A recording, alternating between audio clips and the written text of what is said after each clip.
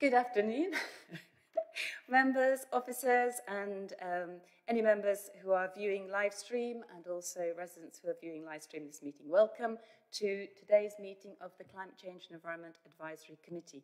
My name is Councillor Pippa Halings, and I'm chair of the Climate and Environment Advisory Committee. And for the information for members of the public, our committee advises Cabinet on the actions required to achieve the Council's targets on climate change and its environmental commitments. So holding them to account, but also helping shape that same policy. So anybody present in the Council chamber, can you make sure everything on your desk, including your laptop screen, it's likely to be broadcast or visible at any point, so just be aware of that. The camera follows the microphone being switched on. So please, councillors and officers, please wait a couple of seconds before speaking to allow the camera to catch up and bring you into the spotlight. And anybody participating in the meeting, hello, and please just show in the chat if you want to speak. And make sure that when you do speak, you have any other mobile devices switched off. And please use a headset when speaking, if possible, and hold the microphone close to your mouth. So when you're invited to address the meeting, please make sure that your microphone is switched on, and when you've finished, switch it off immediately. Please note, if we need to vote on any item, we shall do so via the microphones of those present in the meeting only. So I'll invite everybody now to introduce themselves. As I said, my name is Councillor Pippa Halings, and I'm the chair, and I have my vice chair. Hello, my name is Councillor Martin Khan. I represent Histon Impington Orchard Park, and I'm the vice chair. Thank you. And my other vice chair? Thank you. Councillor Jeff Harvey. I'm the member for Balsham Ward. Thank you. And Councillor Paul Bearpark? Hello, I'm Paul Bearpark. I'm District Councillor for Milton and Waterbeach. Thank you. And we don't have any others, Councillor? Councillor Sue Ellington, standing in for Councillor Cone.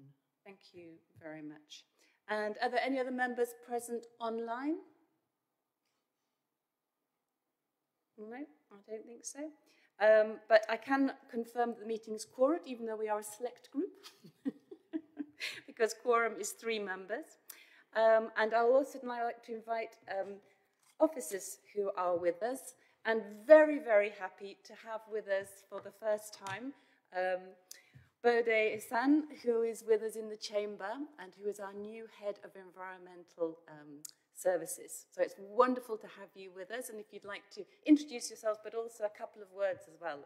We're very excited to have you with us.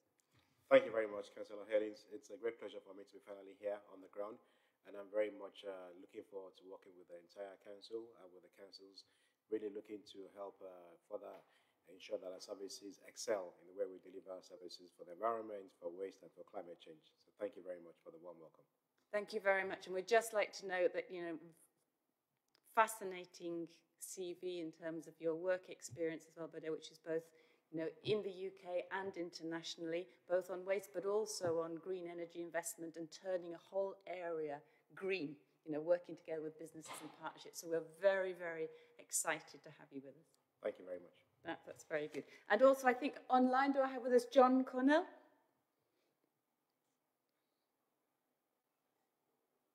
Good afternoon. Yes, I'm here. Nice to be here. Nice to see you all.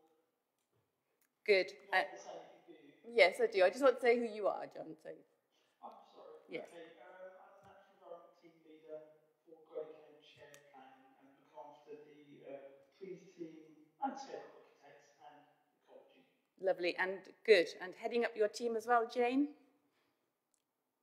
Absolutely. Good afternoon, everybody. Jane Green, the Milton National Environment Manager.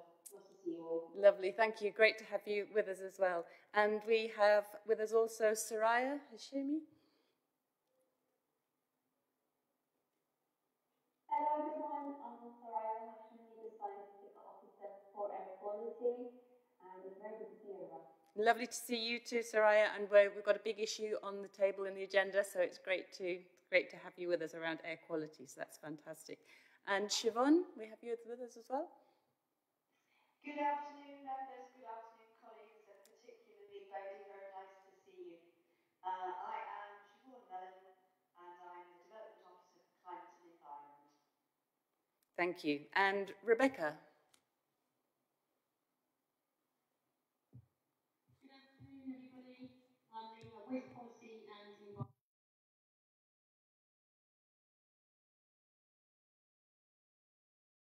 And also have John Gibson, is that right? Peter Gibson. Peter Gibson, sorry. Peter? Oh, Peter from Air Quality. Peter, hello. Hi there. Peter Gibson on the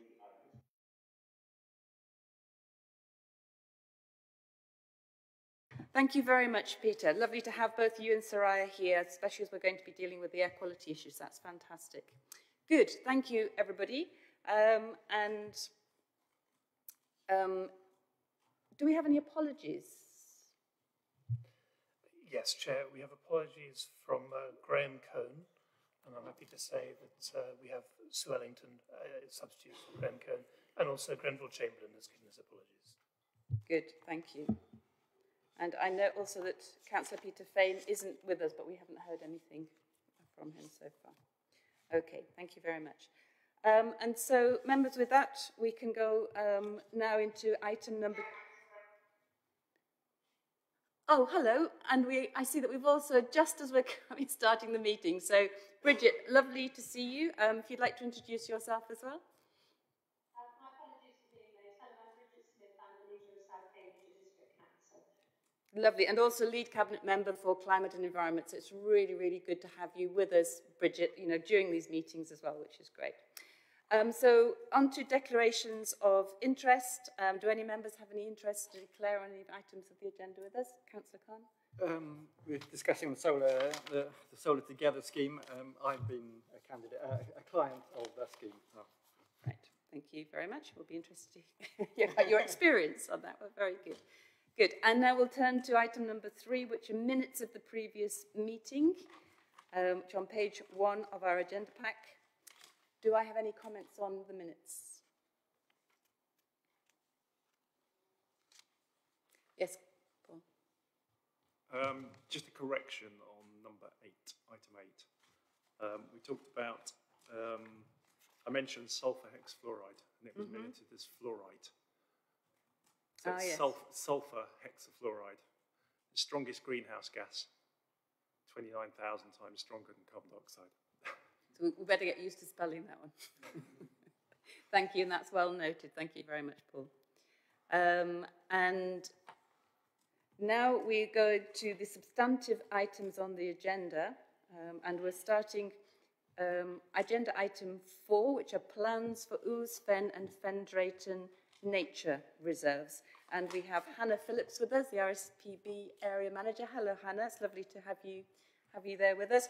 And this is a really important item, members. As we've just seen the preferred options for the local plan go out with the green infrastructure study as part of that, we're often seen as a little bit of the Cinderella, of the greater Cambridgeshire area in terms of biodiversity, environment, designated areas. But we all know that there are some really, really key fragments and areas that are very precious to all of us and that we're keen on making more visible and known and of more value, and also working with partners to increase those areas and to increase their biodiversity, which is why we're fascinated to hear about what's been happening with the Ouse Fen, Hannah. So please go ahead. Thank you, and good afternoon.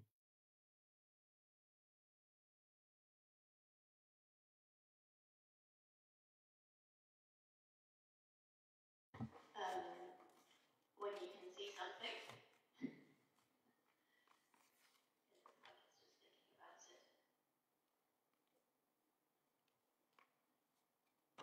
Yes, we can now, Hannah. Thank you.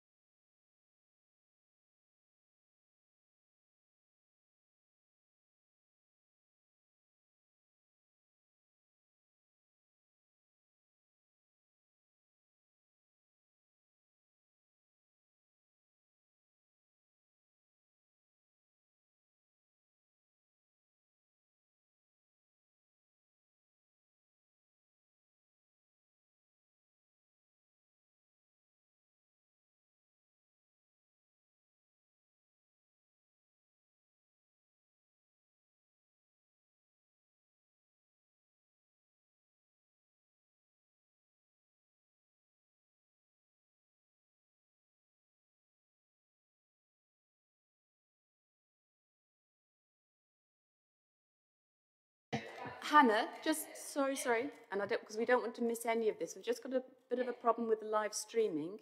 So if you just hold on a minute, we're just going to try and reset it and then we'll pick up.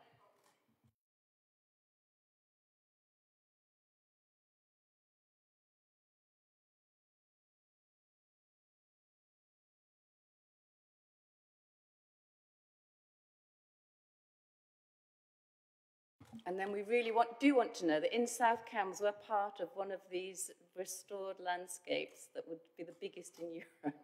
So that really turns things on its head.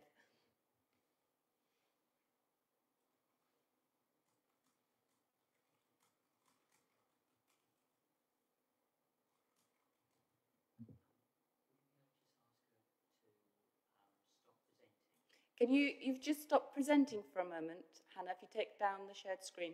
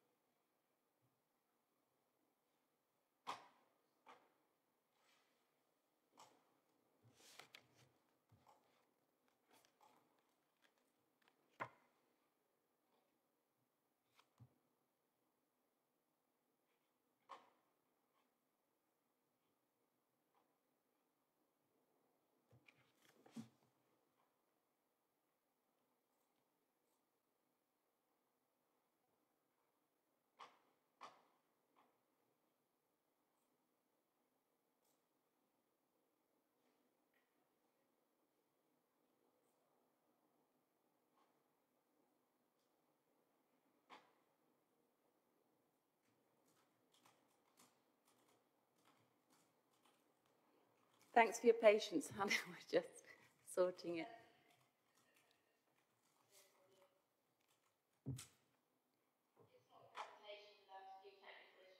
No, no.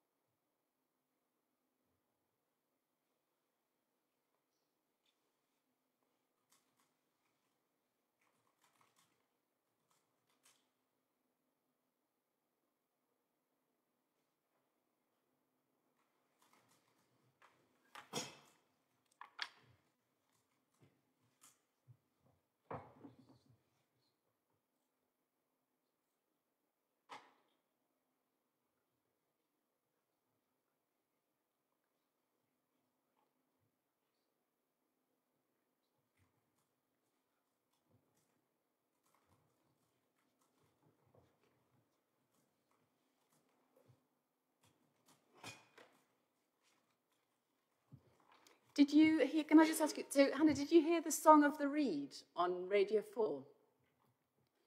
I didn't.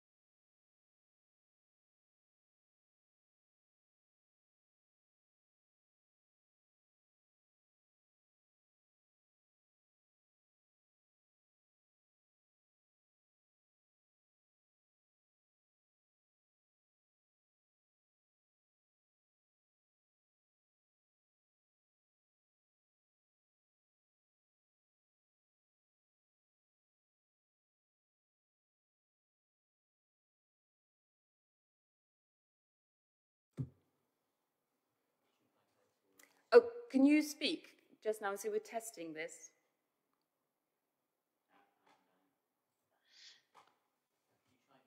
Hopefully that's working. Can you try again, Hannah? Yes, we're working now, so that's... Oh, brilliant. I can actually hear an echo, but let's carry on. We can't hear the echo, so that's fine. If you just want to take us to that first slide, is that okay? Yes. Do you want me to start from the beginning? The next slide, yeah. To Uzfen. Yeah. There we go. Yes. There we go. So, this is our project with Hansen, which is creating RSPB Uzfen. It's currently 300 hectares in size, and when it's complete, it'll be 700 hectares in size, making it the biggest restoration of its type in Europe and containing Britain's biggest reed bed. And this map here on the left shows you the progress to date with the restoration. So apologies that the numbers on the cells are quite small, but you can see areas 1 through to 9 have been handed over already to the RSPB and are part of the nature reserve. And then we've got cells 10 through to 16, which are due to be transferred over following the completion of quarrying between now and about 2031. So as well as being really important in a local context, this site will be one of the most important wetlands in a UK context as well, and is certainly one of the biggest sort of projects of its size and scope. And as well as being really important for nature, it's also providing great opportunities for people to come and connect with nature.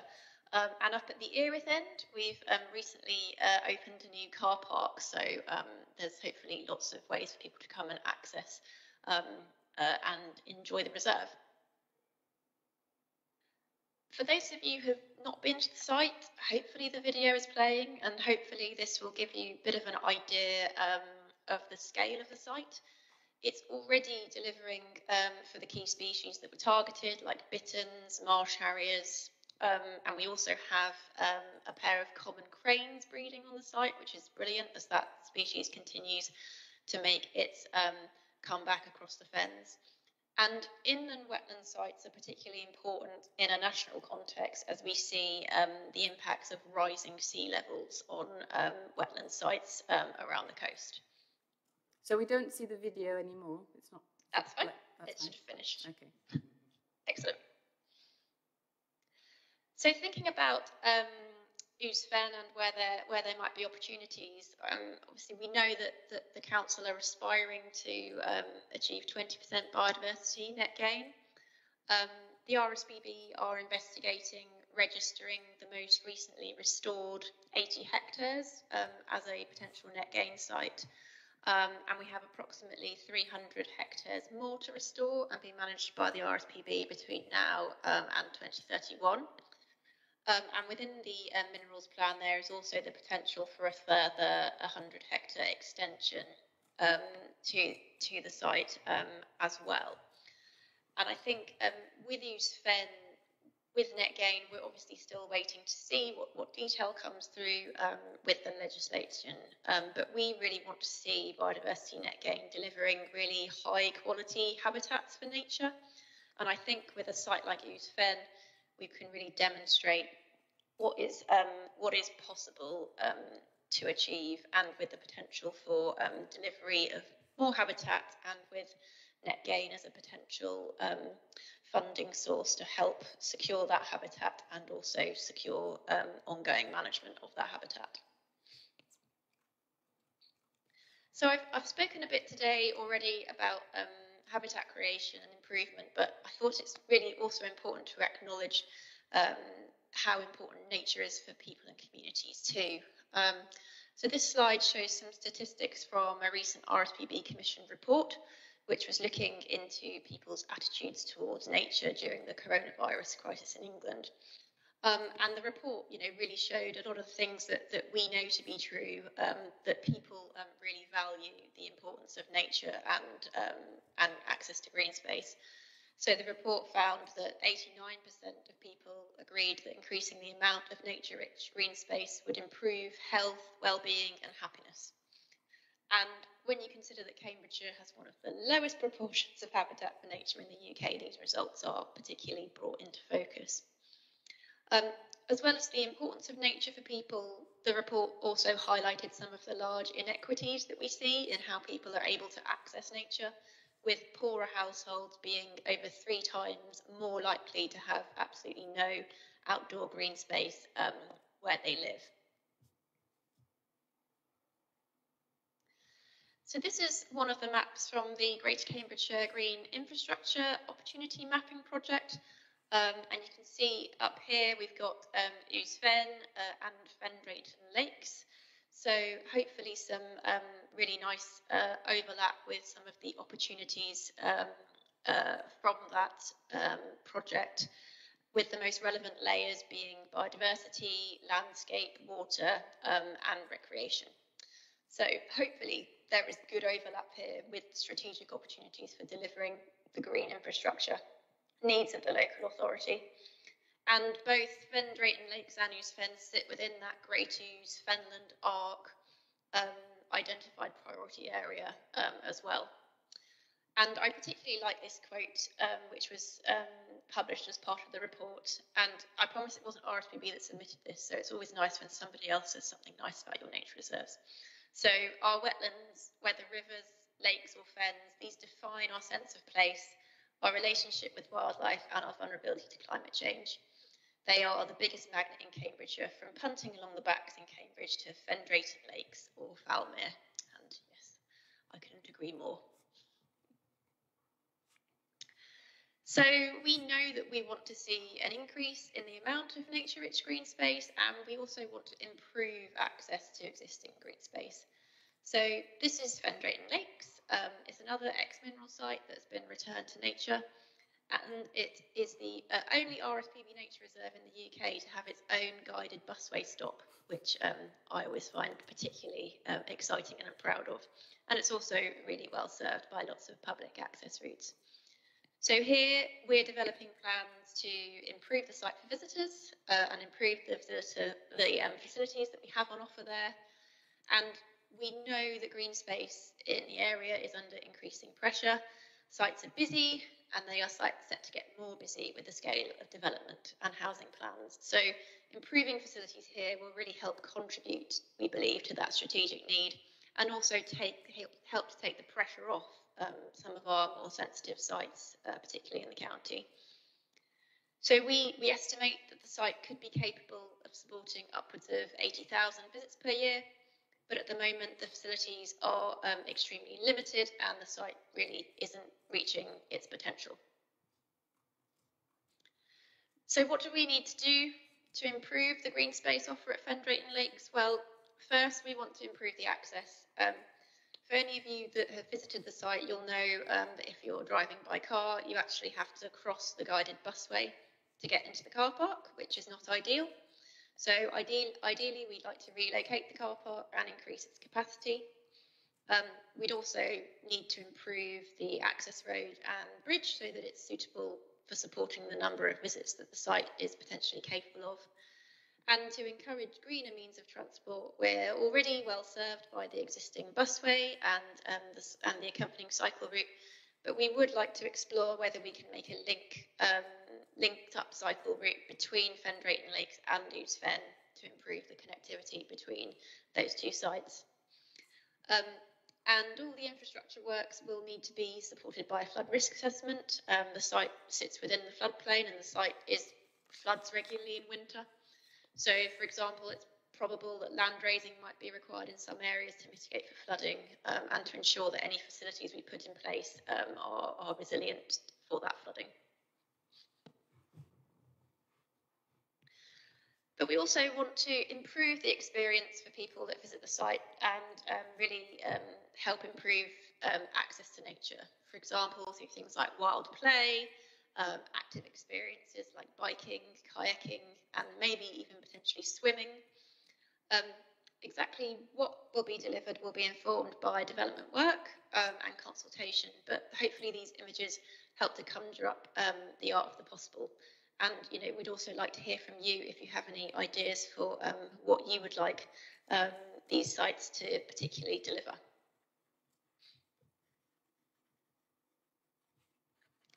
So we've already made a pretty good start on the development work using some internal staff resource, but it is going to be the case that external investment will be needed to help realise the potential of the reserve. So these are some figures that we submitted as part of a Section 106 request for contributions from the North Stowe development, given how closely located Fendraken Lakes is to that development, and given that we expect a visitor uplift as a result of that development. So these figures are very provisional, as we need to complete development work to understand and determine the scope of any infrastructure needed. But hopefully it will give you a bit of an idea of the scale of investment that's likely to be necessary. Before I finish, I also wanted to briefly talk about Falmere, which is another RSPB site that we have in the south of the county. And many of you will be very aware of the issues that are currently affecting our chalk streams. And Falmere Site of Special Scientific Interest is particularly affected. The site is supplied by water from chalk springs, and the River Shep runs through the site. Lack of water supply to the wetland can cause significant issues, as you can see in this picture. So this is a reed bed, but it doesn't actually have any water in it, apart from that tiny pool in the middle there that you can just about see. And it is only thanks to pumping from the Environment Agency that the site has not completely dried out in recent years. So over the next few years, we have plans to undertake work to improve our ability to store and move water around the site, as well as supporting advocacy efforts to address those underlying issues of unsustainable water use and abstraction within the catchment. And we are particularly grateful to the Council for your leadership on this particular issue. So we're hoping to apply for pre-planning soon to enable us to undertake the works on site to improve the resilience of the site. This will include installing some additional water control structures alongside creation of new wet features and deepening some of the channels that we already have on site. And this is all with the aim of improving how we can store and move water around the site, which should help the site cope better with some of the water shortages that we have seen, although it's important that alongside that mitigation work we continue with measures to address the underlying cause. I also briefly wanted to mention some of the work that we're doing outside of our nature reserves. So we are very lucky to have our own arable farm at Knapwell in Cambridgeshire. Hope Farm is used to demonstrate wildlife-friendly farming techniques in a productive farm setting. So as well as producing food and benefiting nature, it's used as a pilot site for RSPB research. For example, at the moment we have a new agroforestry trial which has begun on site this year, growing trees alongside arable crops. And outside of our nature reserves, we also work very closely with landowners to provide advice on nature-friendly farming. We have a particular focus on turtle doves in the county. Turtle doves has the unfortunate claim of being the fastest declining bird in the UK, but we do have remaining core populations in the local area, and we're working with farmers in an effort to boost their numbers.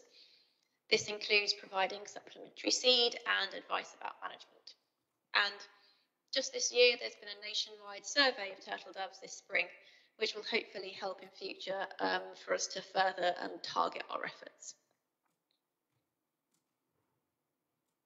And I'm going to leave it there, I think, but thank you very much, and that's my contact details there. It's been a pleasure to talk to you about our work today. Thank you so much, Hannah. That's fantastic. And, you know, as you said, the first biodiversity opportunity mapping that was done, you know, for the council confirmed the fact that we're one of the lowest areas in the country, or the highest in terms of deficit of land managed for wildlife that then is accessible to people. And so these initiatives are huge. And I had no idea that, you know, that the eventual size of the Ousven and, you know, and that importance, that's huge. And it is good to hear about things like the Section 106, you know, arrangements they're starting to do, and we can see how that can support. But I'd like to throw it open to any questions now. I have a couple, but anybody from the committee? Yes, Councillor Swellington. Hello. Hello, Hannah. This is my patch. I'm the district councillor for Fen Drayton and Swavesey, and I haven't heard of any of these things either.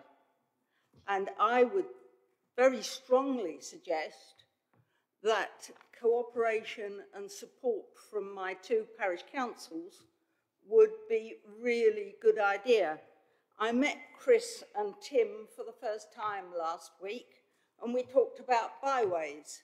But I think there is so much that the villagers would love to get involved with, and I think their support would be very helpful towards the whole project. And particularly, I'm concerned around the car park. The access road, even in my 4x4, is a bit, yes. And I think we really could work much more cooperatively together, especially as I've got planings and a machine to make my byways work, and that would do a wonderful job on your access road. Love this too. That's absolutely what we need to hear, which is how we can seriously work together. And this is one of the things we were talking about with Siobhan and Rebecca, is the fact that we're not shouting out more about what we have. And when we don't shout about it more, as I said, we're the Cinderella in the wider area, so where things can go, because there's not a lot there, so you're not going to lose very much over there. Actually, it's about shouting about what we need and what we do have. So, and because I'm at the other end of the guided busway, I go there a lot, so I love these and know about it, but that's fantastic. Hannah, do you want to come back on that? Yeah, no, that's just fantastic to hear, and I also, you know, we are at the very early days of scoping, particularly the work at Fen Drayton, and we want to create something that the local community want. We don't want to create something, we don't want to come up with something in isolation and impose it. We want it to be co-created, and we want to deliver what the local community really want from their green space. So yeah, we're really keen to work with you and to you know, really do that community consultation well. Can I come back? I think it would be useful if we sent emails to each other and set that up. And I've got parish council meetings in the next couple of weeks, at which I will raise it and ensure that we all form some sort of useful group to help.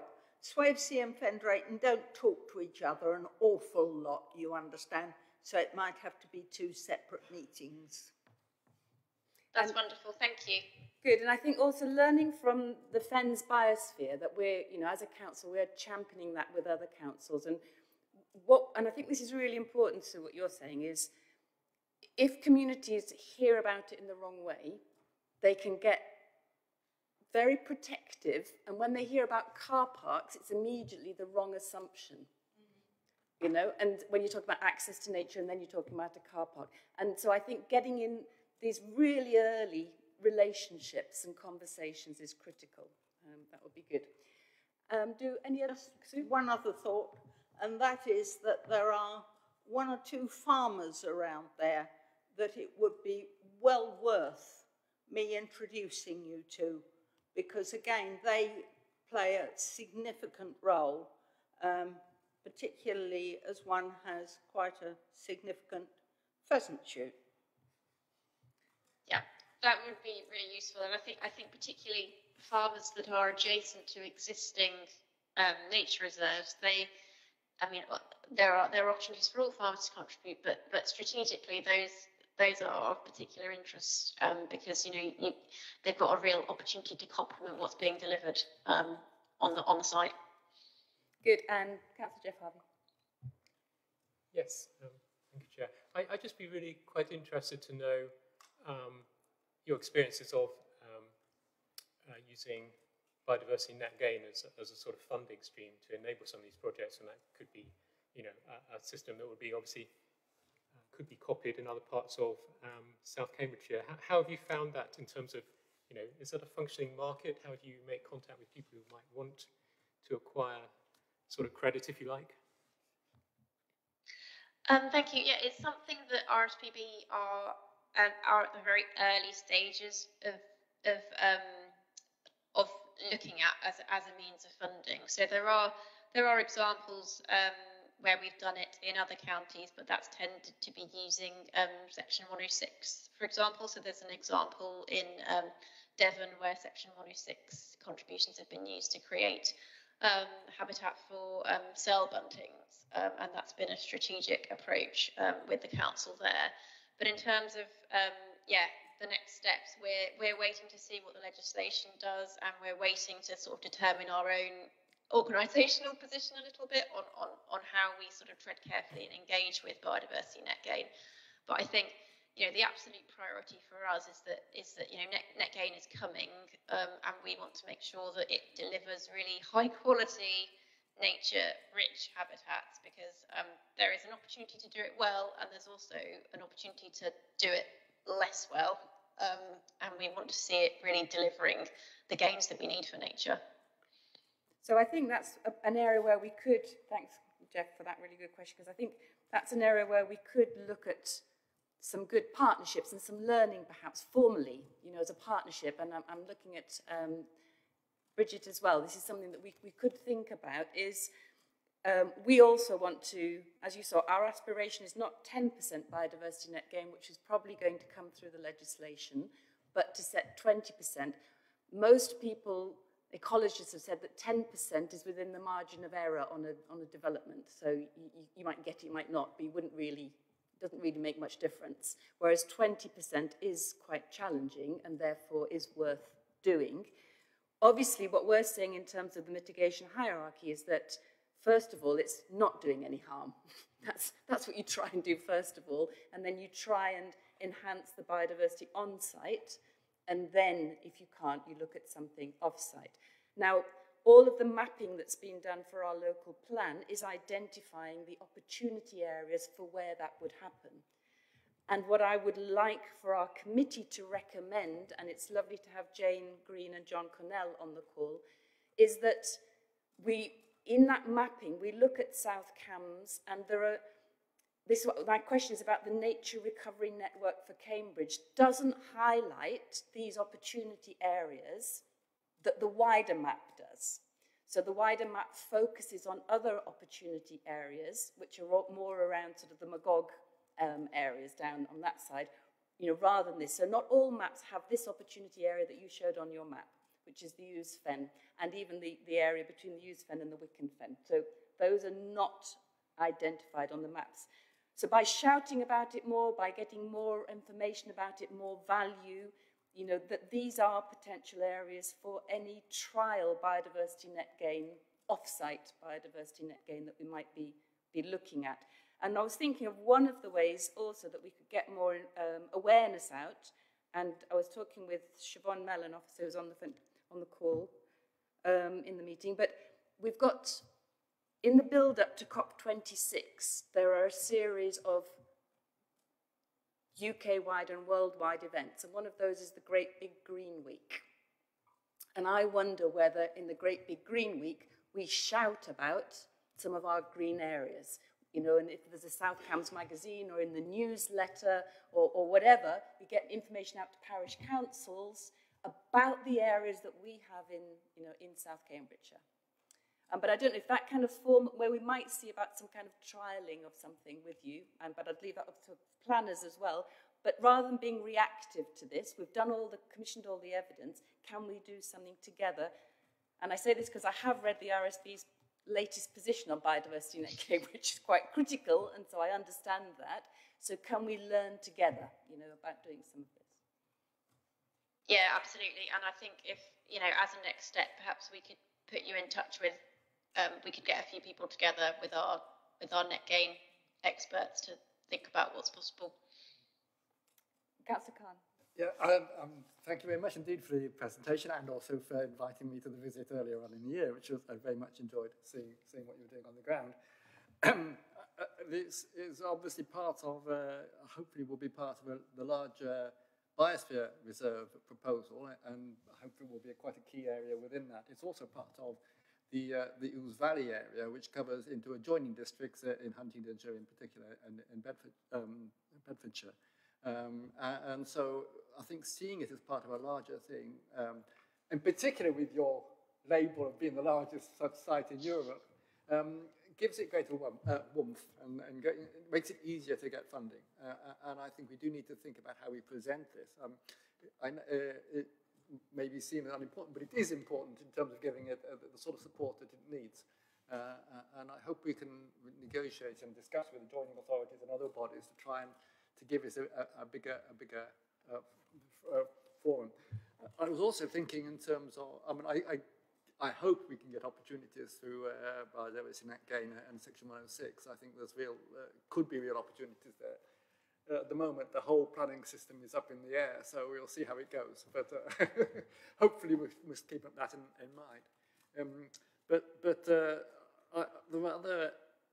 Have you looked also at other habitats? I mean, obviously this is a lowland habitat, fen habitats are important, but we've got a lot of, although not large in area, we've got some interesting woodlands, including one after all, which is the RSPB area, the lodge. You have an interest in woodlands. And there are other woods in the Ambergate or along the eastern Claylands, but also actually on the Essex borderlands. There's some very interesting woods along the border with Essex and Suffolk there, which all of which are sort of rather broken, and there will be opportunities for making them. Larger habitats are generally better, larger units, opportunities for increasing. Have you got aspirations in that sphere, or is it simply a matter of resources? I would also comment, as I understand it, Hope Farm is mainly used for education of farm advisors. I had a friend of mine who came and visited Hope Farm about 6 years ago and stayed with us, who's a farm advisor in Wales. So I understand she was saying that it's mainly for specialist visits. Do you see any opportunities for a wider, or is it just a wider visitation, or is it too difficult? Yeah. That was Woodlands and Hope Farm, yes. Yeah, I mean, if you ask any nature and conservation manager in the area, they'll always tell you that they want more. We do have a particular focus with RSPB on those wetland creation sites, but we also, we are supportive of increasing tree cover, particularly in a managed way that puts the right tree in the right place. And I think in relation to woodlands, I think one really interesting habitat for us going forward, where we haven't done as much work on, but we might like to in future, would be wet woodland. Because with wet woodland, I think there are particular opportunities when you look at things like flood storage as well. So, and we know that quite a lot of the wet woodland in the lowlands has been lost. There are opportunities around river restoration with riverine woodland and wet woodland. So I think we may not as an organisation acquire any new woodland sites specifically, but I think there are certainly opportunities, particularly with wet woodland creation within the area, because there are opportunities to do that alongside some of the things we know we need around flood storage as well. And then in relation to Hope Farm, there are bits of the farm that are publicly accessible. There are footpaths that people can go around. It was conceived by the RSPB as a site where we were doing a lot of advocacy with progressive farmers around nature-friendly farming, but we really wanted to sort of test and trial things as well. So it is a pilot site in the main, but we like to use it as a demonstration site. So if there are ever opportunities for people to come and visit, or they want to come and see, then yeah, the door is open to do that. Good. And finally, can I just thinking, on Councillor Ellington's point about meeting up with the parish council, I'm just thinking about the Northstowe Town Council. If you're saying that you're kind of in those early days of putting together that Section 106 application, have you had any contact with the Northstowe? They're very new. They've just started 2 weeks ago, the Northstowe Town Council. No, we haven't. So we haven't heard much. So we put in the Section 106 request last summer, okay. And we haven't heard any follow up from that. Although I believe there was supposed to be a meeting that ended up being postponed. But yeah, that is a good point. We could it'd be useful to make links with us. They are going to be just on our doorstep. So yeah, good. There's Jane. Hello, Jane. Do you want to say anything? Oh, mute. Sorry. Apologies. I was just going to say we'll follow up on the points you made about Section 106 at Northstowe for you, probably in relation to phase 3, I think, possibly, yes, which is going to be due. Yeah, so it's coming to planning committee. So it's still with us for consideration. It's looking to come to planning committee, I think, in about October time, which is probably why you haven't heard much yet of late. But I will make sure that my colleagues in You've frozen on. Sorry, you just froze on us with your colleagues in, Jane. Colleagues in. Sorry, colleagues in the strategic sites team to make sure that they do keep you in the loop, because it's going to planning committee in October. Good, and it's always really good to have some conversations with the local people as well, the local ward members who would be supportive of whatever the Section 106 arrangements are going to be. Councillor Wellington.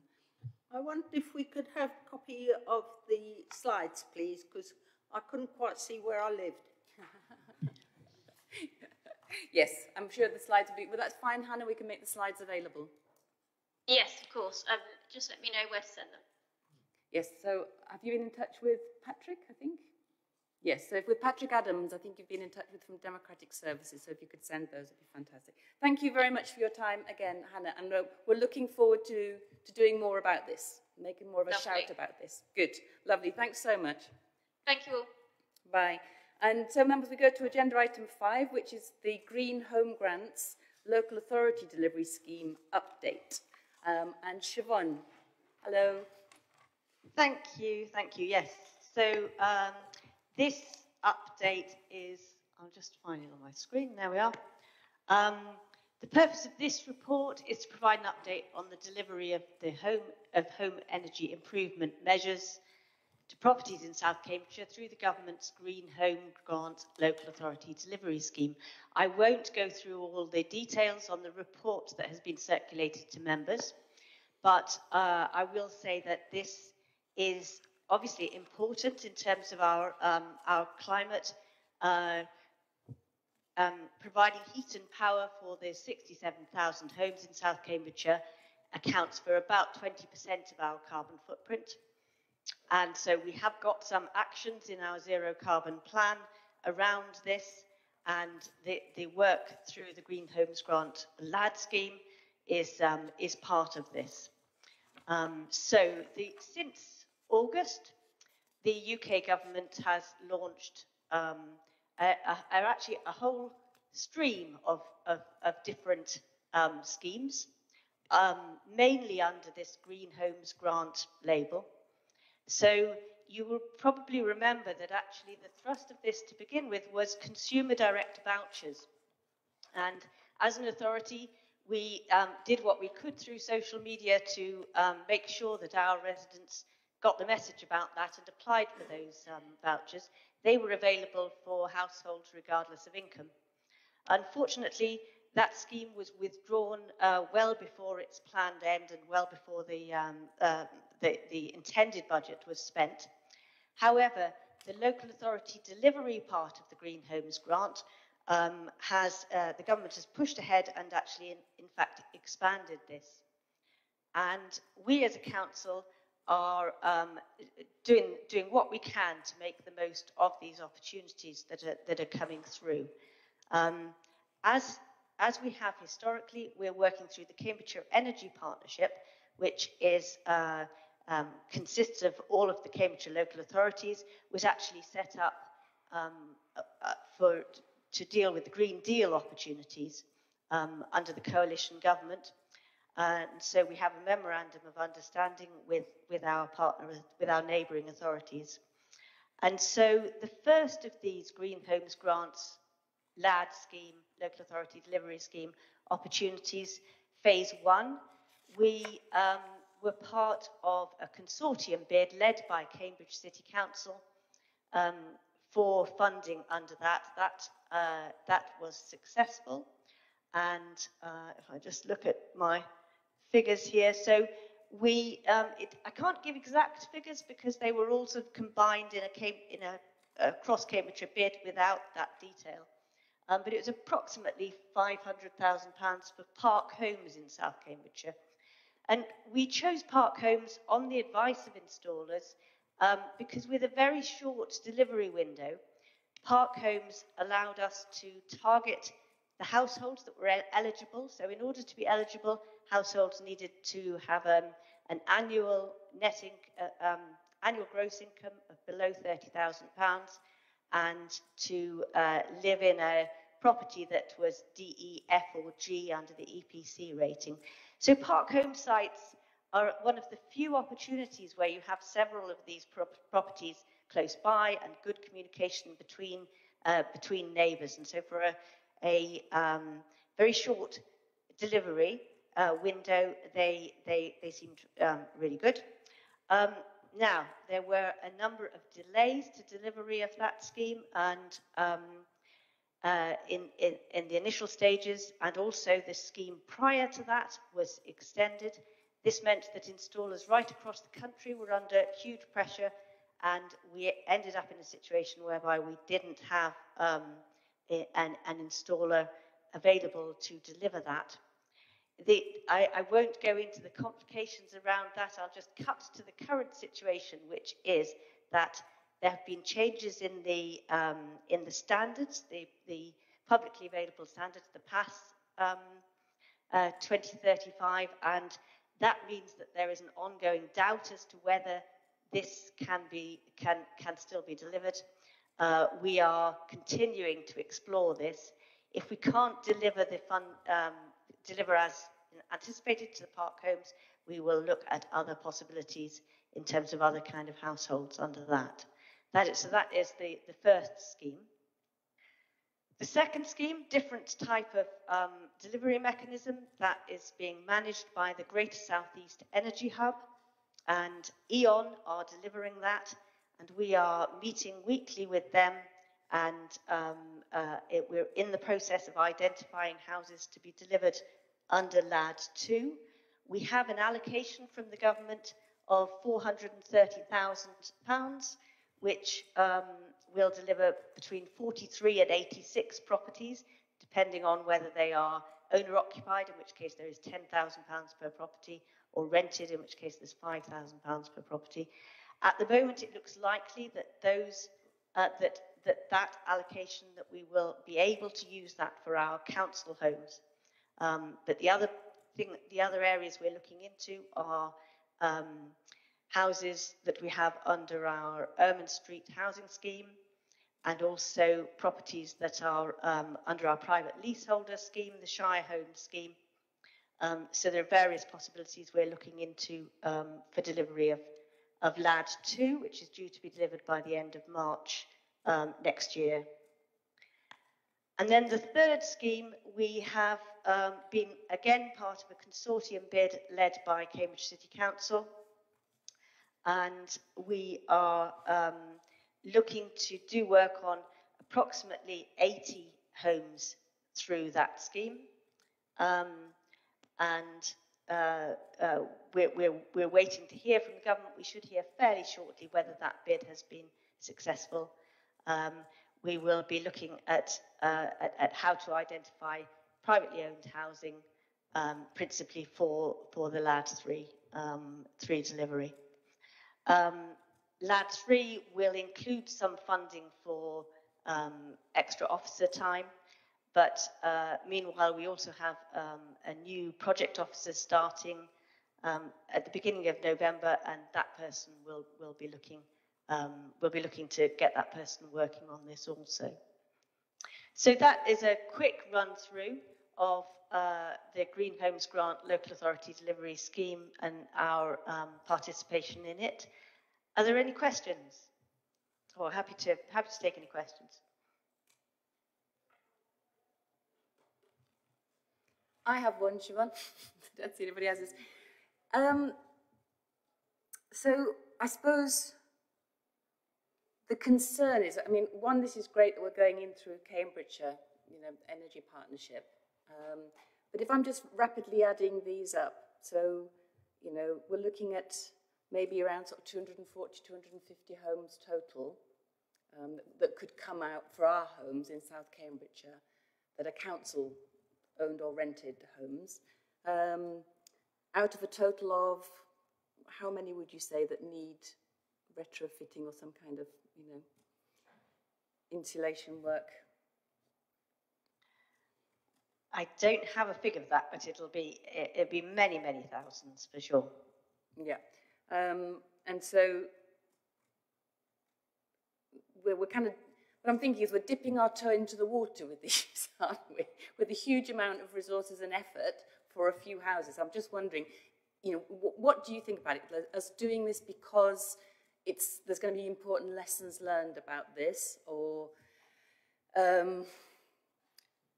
what value added? We can then scale out. I'm just thinking the scaling of that will obviously be dependent on the grants that the government's giving out. But is it just because we've got a tiny percentage of the overall grant, or the grants themselves that are coming from government are still really, really quite small, in terms of scale?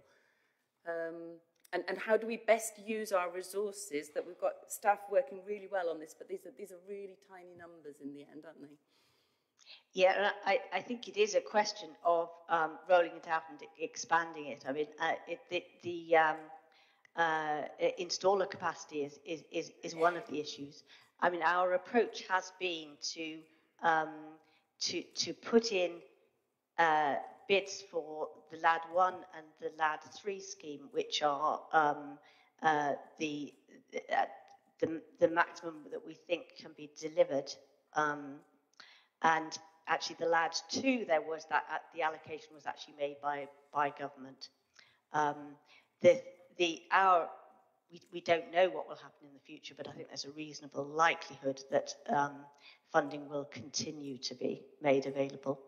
So I'm absolutely sure now, with COP26 coming up and our, the renewed government targets around climate change, this whole issue around heating in homes will have to be addressed, and there will be bigger grants coming out. So I'm just wondering, as we go into these, is this enabling us to be able to, are we running ragged trying to get these full numbers of houses, or will this give us the ability to say, we've done that, we can go for the bigger?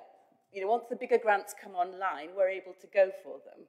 Do you know what I mean? It's just, so then the capacity, do we have for the first LAD 1, do we have capacity in-house to already know from our housing audit work that Peter's leading in, that, which houses would be, can we identify them already, or we just don't have capacity to identify alternative houses for that LAD 1 scheme? If we can't use the park homes, you're saying we will then identify, can we know already, which ones they are, or actually that's a huge piece of work because we're still doing the audit to be able to identify? Yes, the LAD 1, one of the things that I was sort of amused by your talking of us running ragged. One of the things I think that's made us feel a bit ragged is that every one of these schemes, and there have been 4 because one has been 1A and 1B, have rather different criteria and parameters. So the 1B scheme is not one that the council housing, I believe, can be done under. Mm-hmm. So we are looking to private sector homes for that. Yeah, I understand. And in terms of identifying them, we can identify the properties that need work from the Energy Performance Certificate Register.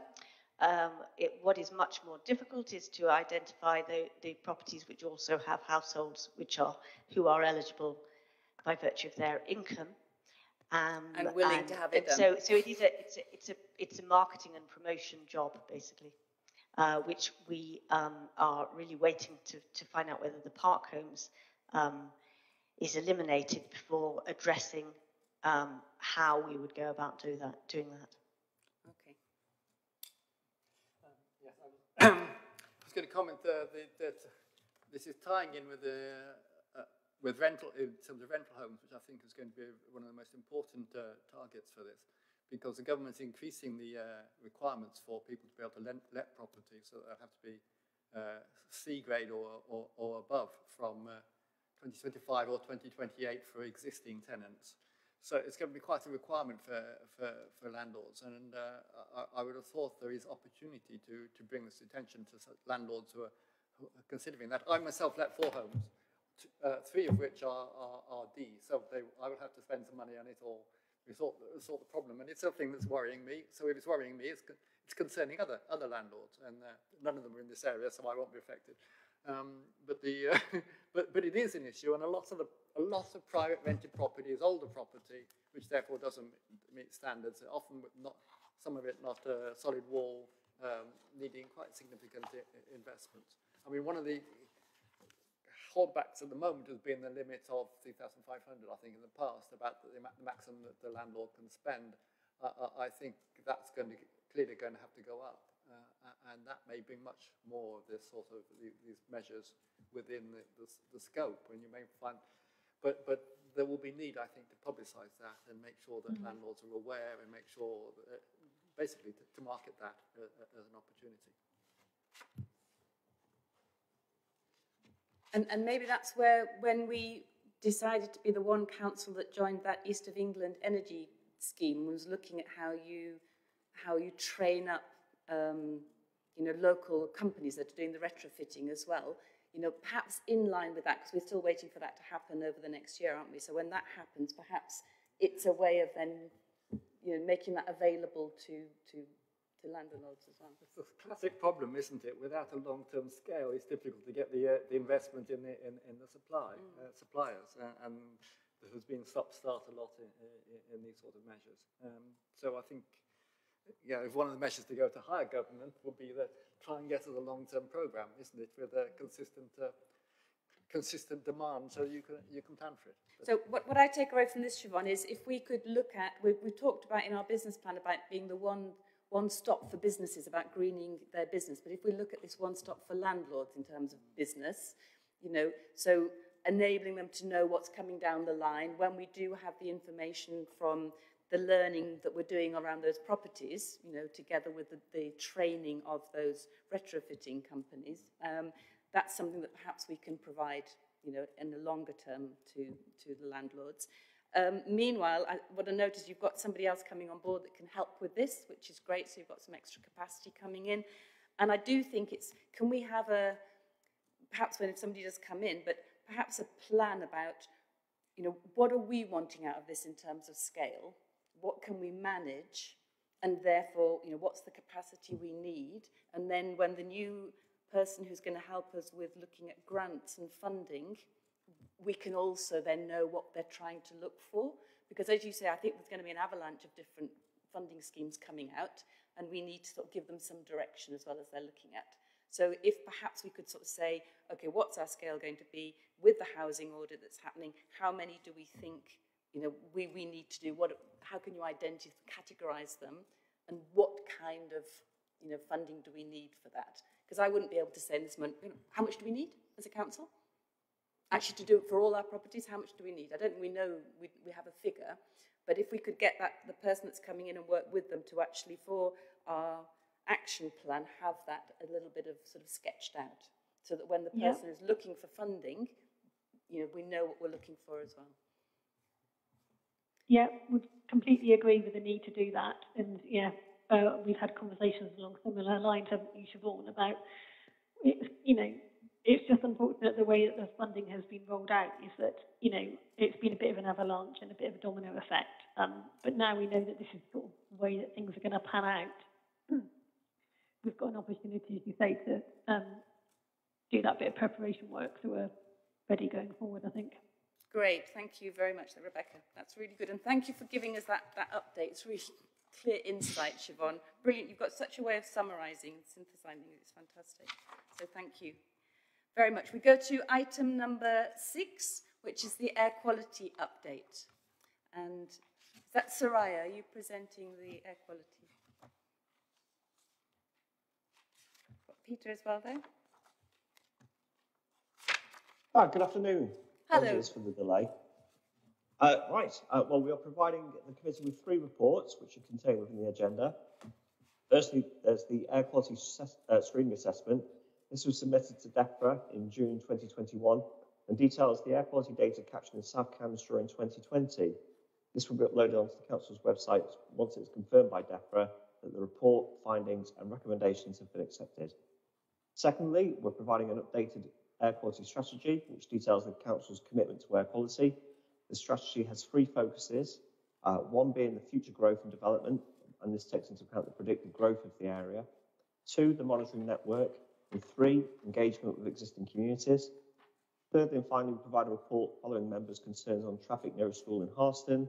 The report was undertaken utilising trial technology where air quality was monitored for 6 months. Similar studies are currently taking place using this technology in Northstowe and Camborne, which coincided with Clean Air Day this year. All of these reports will be made available on the Council's website and for discussion amongst the group. We're happy to answer any questions. Good, wonderful. Well, this, as you rightly note, this is an area of, you know, keen interest of the council, and perhaps as we've sort of driven ahead with other issues within the zero carbon and the double enriching strategy, we've had less of an eye on this, but this is absolutely, you know, central to everything we think we need to be looking at as well. So thank you very much. And thank you for all of the reports that we've got in our agenda pack. So first of all, I'll open out to any questions. Councillor Swellington. Thank you very much for this report.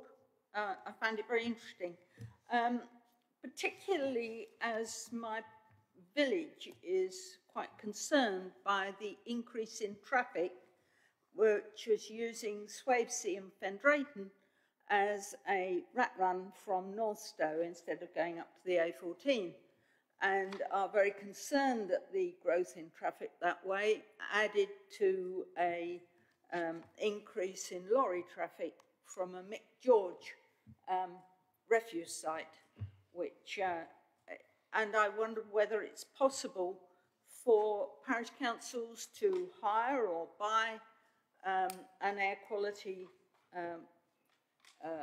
machine as described, and whether it has to be operated by yourselves in order to be valid.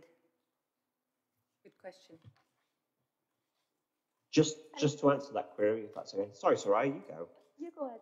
No, I insist, you go. Thank you very much for your question. That is a very good question, and I'm very pleased to say that as a result of the actions we have undertaken under our quality strategy, we have now procured portable monitors. They're called Zephyrs. They run on solar energy, and they can be mounted on a lamppost easily. That will enable the council to actually undertake short studies in areas of concern, such as the one you just mentioned.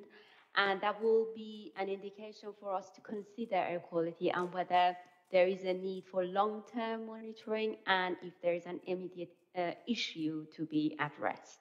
So we have now that capacity, and we are hoping to receive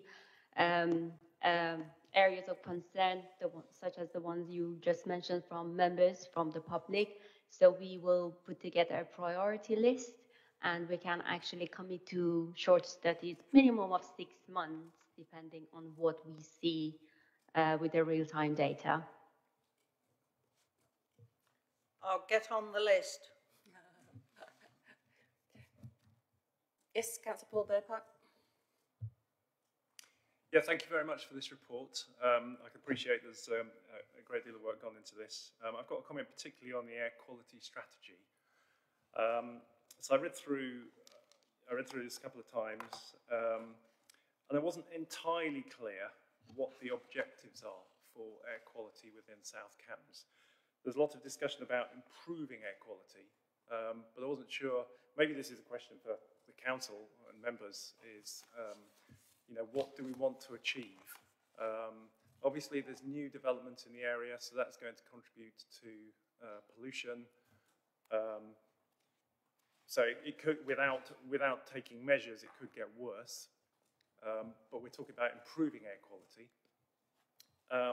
And it would be good to have some timeframes and specific objectives, I think, that we can be aiming for, and for those to feed through into the strategy. And I noted also the measures that you listed. I wasn't entirely clear whether some of those measures were already in progress, such as already implemented within the current local plan, and whether there are measures we should be considering for the new local plan.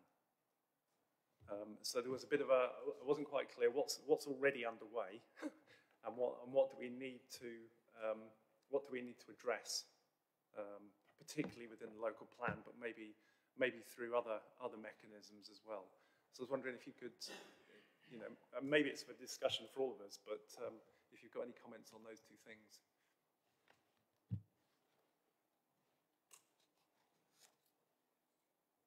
Yes, thank you.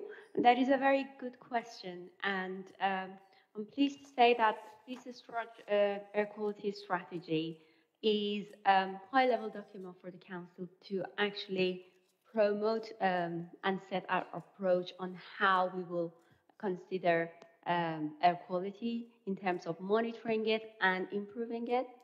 A couple of actions that we have undertaken already in terms of review of our air quality monitoring network, and the one that I've just mentioned with the sensors that enables us to do short-time studies will actually help us to identify areas where there are concerns of air quality, where air pollution is close or above national air quality objectives that are set, and we are obliged to actually meet them.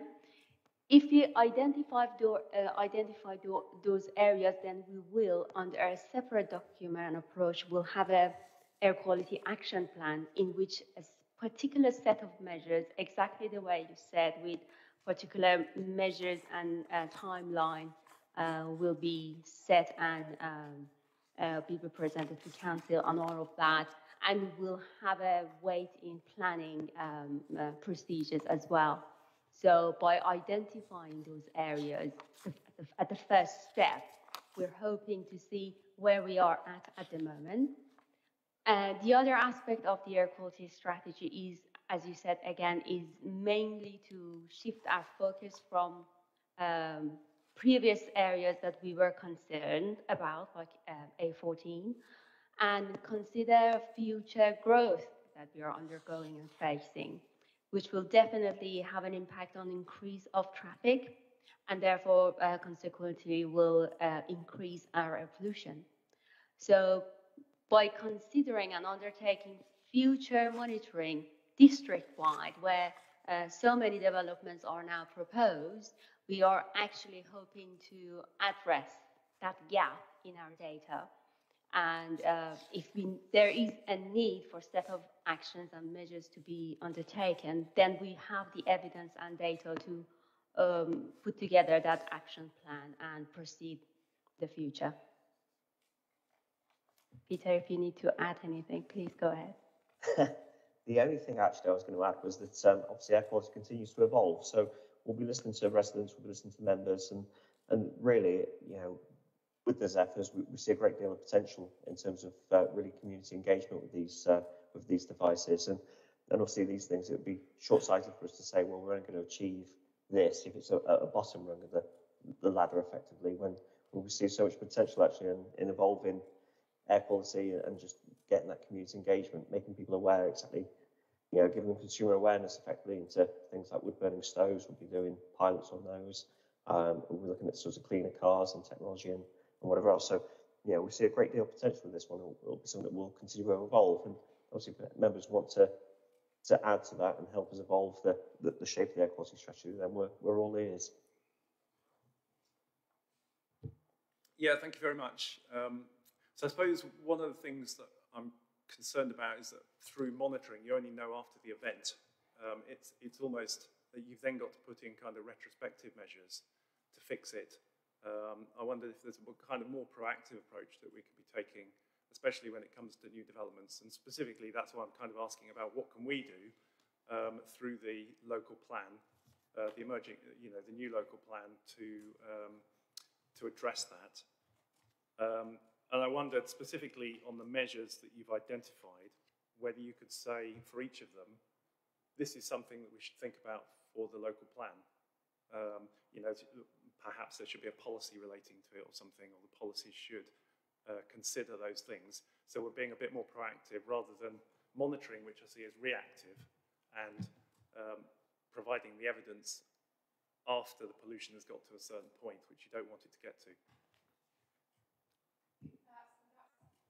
Hello, perhaps to sort of come in on this a bit where what Paul's talking about. I think what we've done on the zero carbon strategy and the doubling nature strategy has got into an area where it's almost uncomfortable by insisting we set some kind of targets and then we said they're aspirational targets because we don't have all of the powers and resources as local authorities to ensure that we can insist on them, but we can let everybody know that is where we're heading for. And so Paul wasn't around so this is quite a big change because before the air quality strategy was just kind of maintaining because there wasn't a problem. So it was a big thing to get the improvement language in, which is in starting to say, actually, it's not an easy thing to say, actually, we do think there are areas of concern, even though the data isn't yet saying big red flags. So there's been a big shift in terms of moving to language of and objectives of improvement, which have then meant there's a new strategy needed because there are actions that you need to do about improvement. But I think we could take it, as you're saying, especially as this hasn't yet gone to Cabinet, but let's look at some of those targets. Now, I wonder, and this goes, one of the, and as you will know it, well, Peter, you'll get to know it, but so one of the concerns is around schools. Now, all of the reports that we have here, including the Harston reports, use as reference the current national thresholds. We know that the World Health Authority has said there shouldn't be a threshold for PM. But we have got one. And at some point, we think that's going to change. But do we stay just behind the threshold, which in the Harston school, it meant, 0.1, it was 49 when the threshold is 50, and only on 2 occasions instead of 24. But actually, if we went according to WHO guidelines, that's far too much. But that's where we are in the UK with current legislation. Do we want to say, in our new local plan, in new developments, where there are new schools, that we would actually want to see that, not just that the consultant says, yes, absolutely, you can keep that well below the threshold? Or do we want to say, actually, we want to see it here? This is where we want to see it. Because it goes to the County Environment Committee, and the County Environment Committee looks at it and says, it's below the threshold, so it's fine. But the threshold is becoming increasingly undesirable, I think. And at some point it will change. And by then we've locked in some of our larger developments, and we've locked in schools.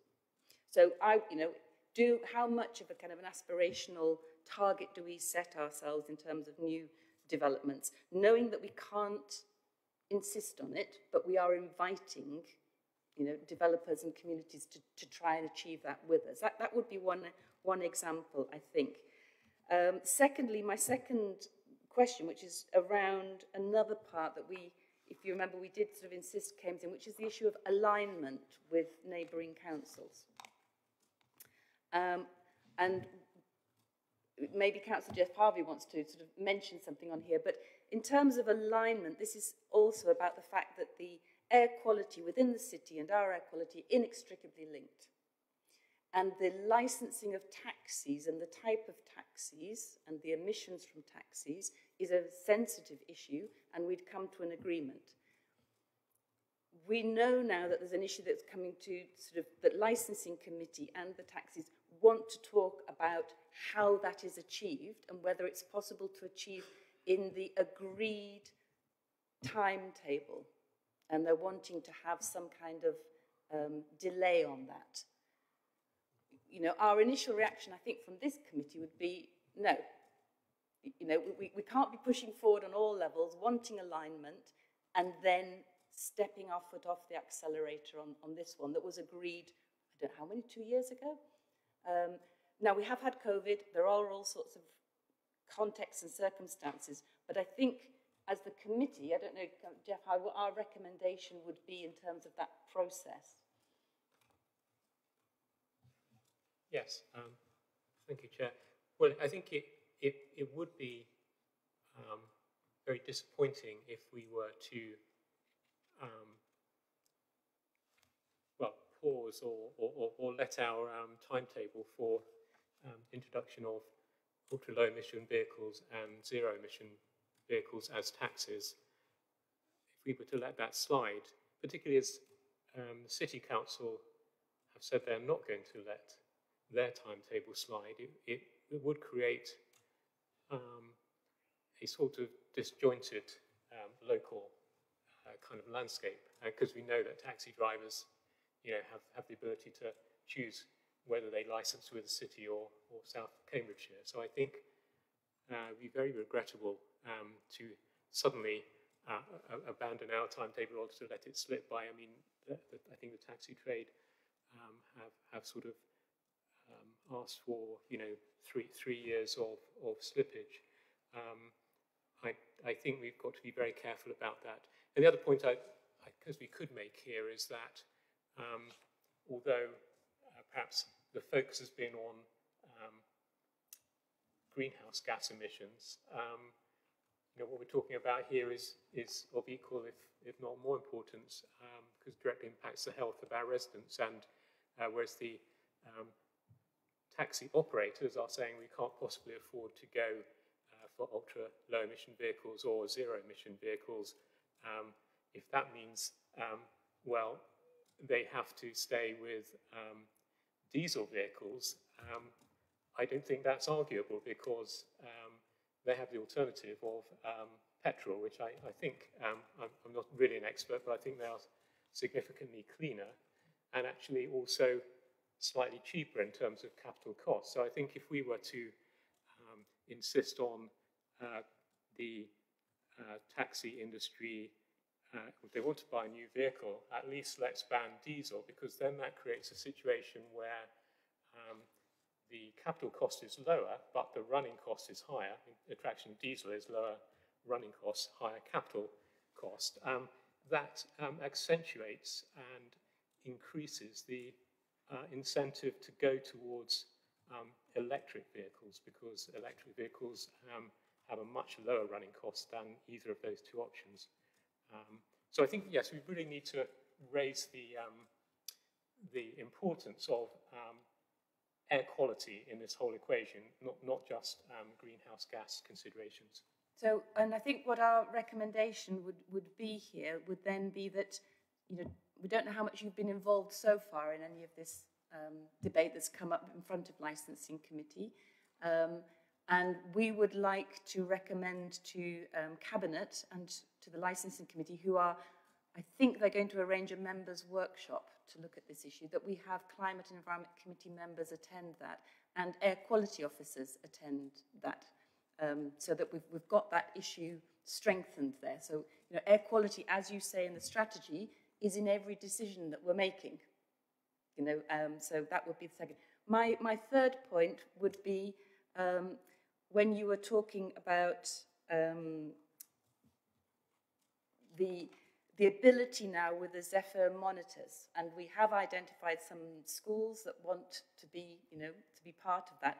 But I do think we need to make a bigger issue of this. So what they found in a lot of research around action on climate change is if there is a public health crisis linked to the climate crisis as well, and if you talk about the co-benefits in terms of cleaner air, everyone gets it about cleaner air and people's health.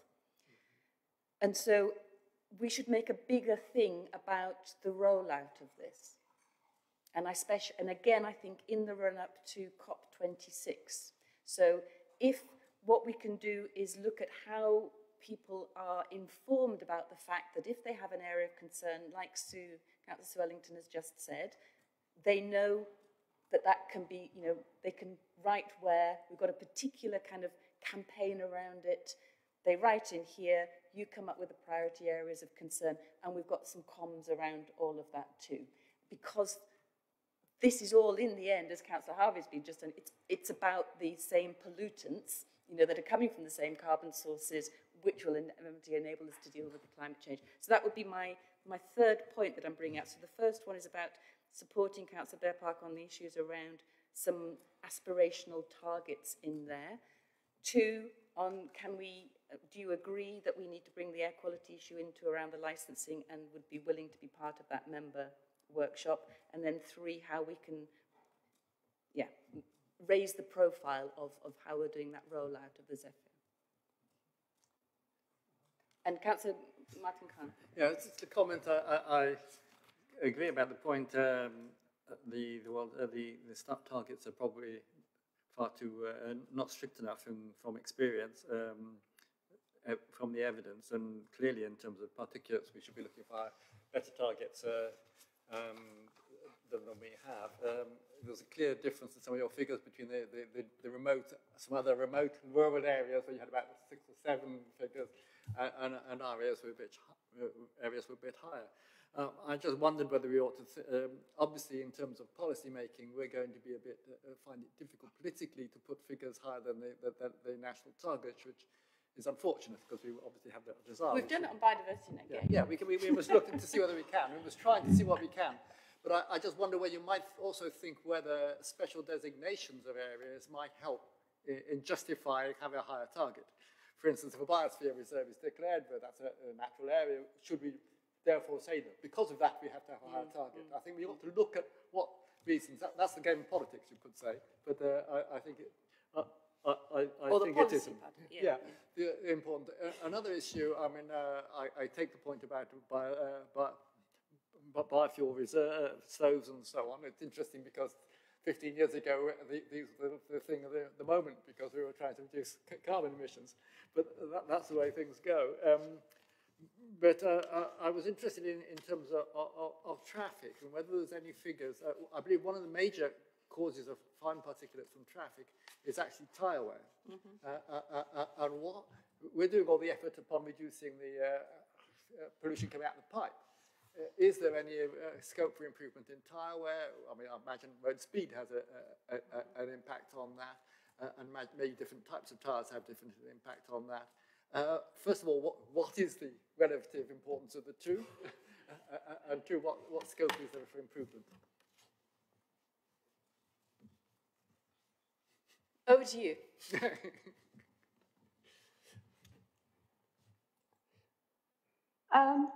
I've got a few points just to address. One is about the air quality strategy and absolute need to consider air quality in our policies and local plan.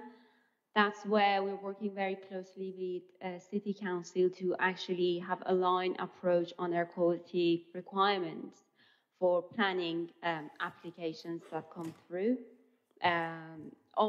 Most of these are concentrated around sustainable transport, and those examples of a few measures are included in the draft air quality strategy. That will set out the high-level approach, whereas a local plan will be the live and ongoing part of policy under which we will actually take the actions that we can address some of the issues around the transport and air quality. In terms of the different target to look at, rather than just sticking to national objectives, That is a very good point, in particular about a particular matter. So by doing additional monitoring in different areas of concern, we can build up a baseline data in terms of what we are looking at the moment.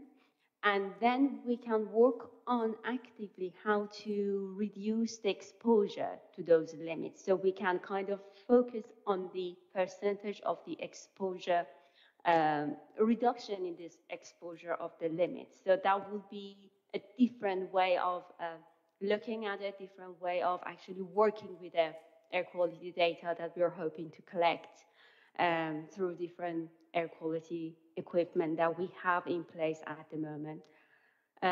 In terms of EV taxis, definitely low emission taxis will benefit a lot across the district. Oh. We can hear you. Oh no, just go.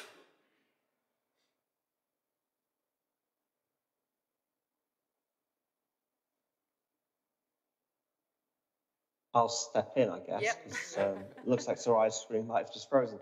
In terms of the taxes, obviously we are supportive in terms of this committee. We understand and recognise the need of clean emission vehicles for taxis. On the flip side, of course, and an interesting debate with the licensing team is that obviously it's been quite a troublesome couple of years really for taxi drivers, and to make them sort of potentially sort of scrap vehicles and replace them with electric vehicles.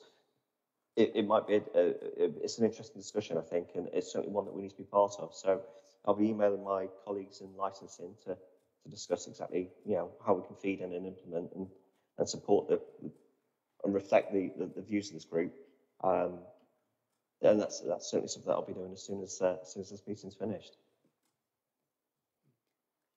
Good, fantastic. And I think what we're saying coming out of this is, everything's got to be in the balance, but in the end, climate change is the number one priority. And so we do understand conditions, and so therefore if there is some kind of solution, but what was being proposed we think is unacceptable.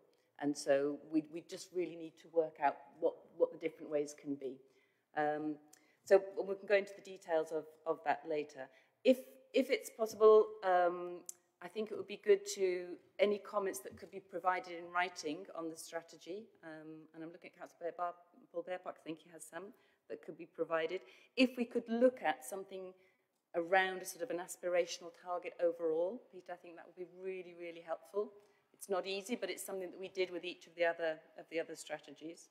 And I'm just wondering whether, in this campaign, if we look at the rollout and the campaign, so, when we did the thing outside the Camborne Primary School, and we were together, and well done for that little campaign you did. But what was really interesting is the whole thing around idling. And I think it's such an easy, one, like everyone gets it, everyone understands it immediately, and it links in with the whole issue around how children get to school, and that whole issue of that last mile. But, if we do have some of the monitors in place and we run a little campaign around the impacts of idling at the school, front door, and they've got one of these little monitors in, and the kids can do an assembly around it or whatever. But that, dealing with issues like that, I think would be key in terms of how we get the message out and how we bring people on board with us on this one. Councillor Jeff Havish. Thank you, Chair. Yes, I just wanted to say, notwithstanding the problem we've got at the moment with taxes, but if you look at the trend data in the various figures we've got in the report, it seems to be happily on a downward trend. And I suppose, could we say that is due to increasing standards in terms of internal combustion engine design and the regulations controlling emissions from internal combustion engines, and hopefully as we move more and more towards EVs, that will accelerate that trend for emissions from vehicles to be reducing. And what that's going to do is sort of shift the spotlight onto other sources of emissions. I mean, when I go for an early morning run in my village, which is an oil-burning village because we don't have mains gas, this is sort of way before there's any significant traffic on the road, the dominant sort of odour in the air is unburnt hydrocarbons from gas boilers sort of firing up to, you know, get the house warmed up in the morning. And I wonder, you know, in terms of, you know, comparability, what sort of an issue emissions from domestic heating are compared with road traffic, and how we expect that to evolve in the future. And also, I think it might be worth sort of studying in the same way as internal combustion vehicle emissions are improving because of improved design. And then you see an old kind of car and you can see the sort of diesel smoke belching out of it, and that kind of gives you an idea, well, that's probably worth 1,000 cars off the production line because you can actually see the stuff. Well, the same situation applies to domestic heating because, I mean, the worst example would be an oil-burning Argo, which is, I mean, even the Romans would have thought that was old-fashioned technology. It's literally sort of soaking a wick in oil and burning it. And so not only are they only 40% efficient in terms of thermal efficiency, they're probably creating an awful lot of soot. But I think you probably could look at the difference between, you know, condensing and non-condensing oil-burning boilers. A lot of our sort of older houses probably have 40 or 50-year-old pressure jet boilers installed, which I mean, it'd be interesting to know just how bad they are in terms of the emissions and the kind of particulates they produce compared with road traffic. Yeah, you're on the spot there, Peter, so do you know the comparative?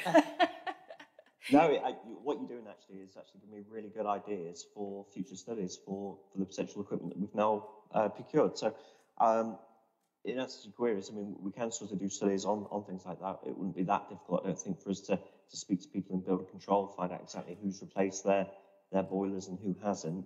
And then if we're aware of certain villages, for example, where we think there's a high number of sort of dated appliances, perhaps install the equipment there and sort of try and get some information. And obviously we'll be able to report that back to the committee.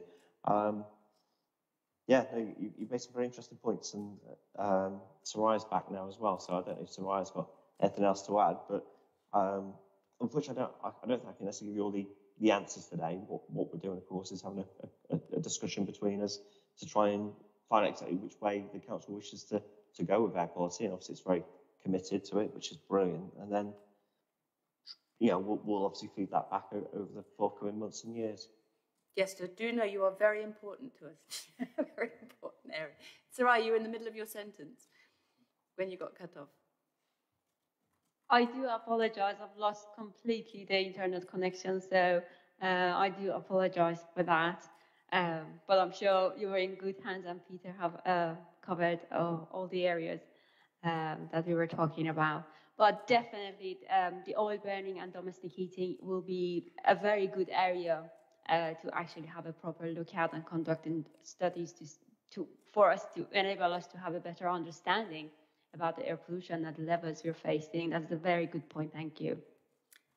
Good. And so I have one. So even though Councillor Harvey was talking about the trends sort of going downwards, I think, and I may have got this wrong, but I think there are a lot of caveats in there, because you've also put the fact of the impact of COVID on a lot of this data.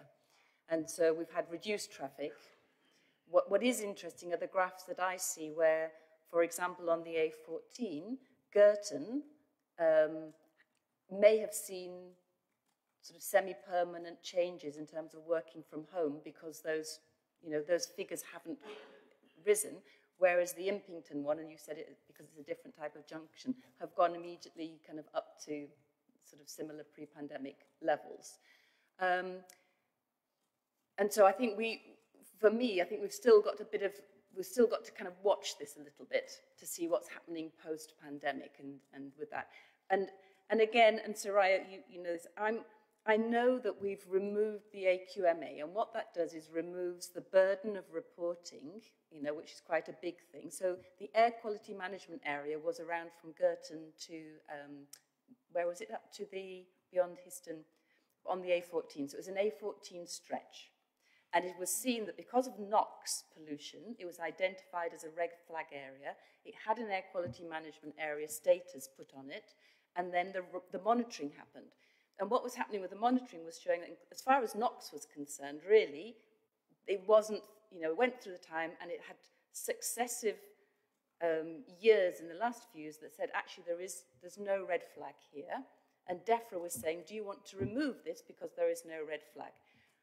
At the time it was saying this, we know that we were having the A14 improvement programme. And the A14 improvement programme has as an objective improved air quality as one of its objectives.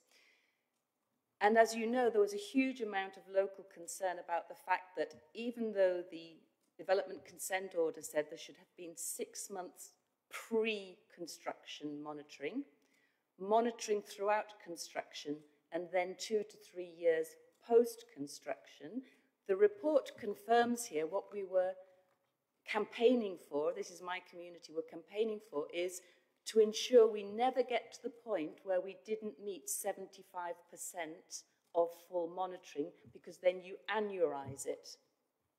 And this is what's happened.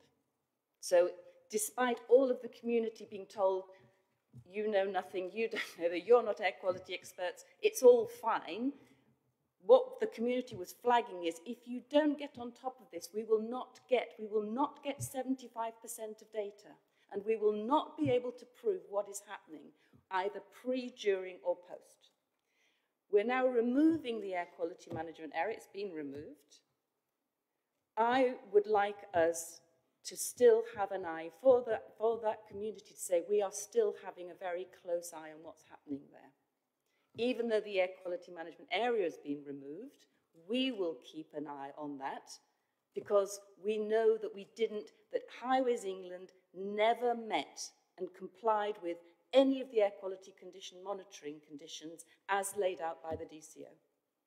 I can't go back to my community and say, yeah, but everything's fine. The air quality management area, in fact, has also been removed. We are in an impossible situation to say air quality is a top concern when everything that the community said they were worried about has happened. And Highways England has never been hauled up to say you have not complied with the DCO. And we haven't got the data to show whether really the air quality will be improved by the A14 improvement programme, which is based on a lot of the calculations and hypotheses that you've just mentioned, that there will be improvements overall. We're already seeing it coming up to pre-pandemic levels at that junction. So I don't know, Peter, it will be very hard locally when the news gets out that the air quality management area has been removed. And we're not doing anything else to say we will keep an eye on what's happening in that area to the community. The Orchard Park does have a monitor, but the other community side, which is closer to the junction, has one. I just want us them to know that the council is looking out for this issue. Air quality is important, and we are monitoring that junction. That's my rant over. But it's just kind of like what we say and what we do. I fully understand about the AQMA being pulled away, but it's going to hit hard because it sends a different message. And I know that's about reporting on things, but can we say that we're monitoring that area? That is a very valid point, Councillor Halings. And as the previous discussions that we had over this previous CI meeting, which was last year, what I have put effort into actually convey this message within the strategy is that although we are revoking the air quality management area, we will continue monitoring along the A14, that particular area.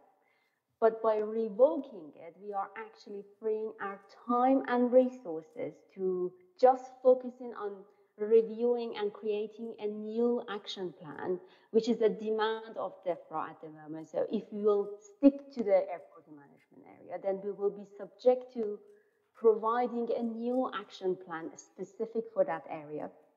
And that action plan is a very specific document that will convey us to a lot of stakeholders meetings. It has to go through consultations. It's a very time consuming. It will take a lot of time and resources to actually provide that.